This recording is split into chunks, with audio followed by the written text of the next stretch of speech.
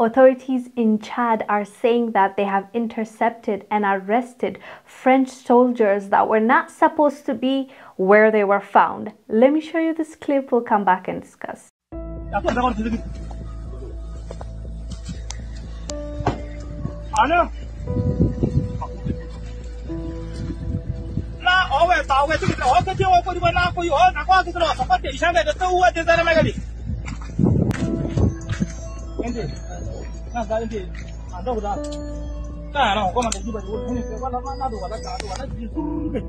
As you can see in the clip, the Chadian military is surrounding the French soldiers and they made them sit down on the ground, as you can see, and they're calling, I'm assuming, the authorities, their bosses, and that's the video. That's the end of the clip. They haven't shared a longer version of that clip, but they said that they were not supposed to be there and they were not authorized. So the allegation is that they were either spying or they were mining illegally for gold. And as we have reported before, Chadians don't want the French troops to be in their land. The people have been actually protesting this and they don't want the troops to be on their land.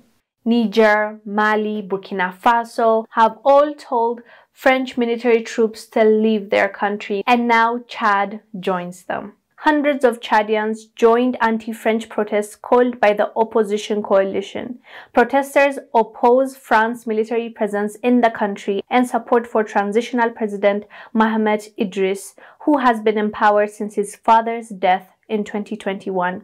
They reportedly attacked the symbols of their former colonial power, including several Total petrol stations. The protest was mainly attended by students, with many on motorcycle and chanting, quote, "France, get out." So obviously, after this clip of the French soldiers being arrested went viral, France came out and made a statement, and they are saying that it's a huge misunderstanding. They said that these soldiers are part of a French Chadian patrol, and the French soldiers were out checking the state of the roads before the rainy season in Chad. Literally, that's the reason that they gave.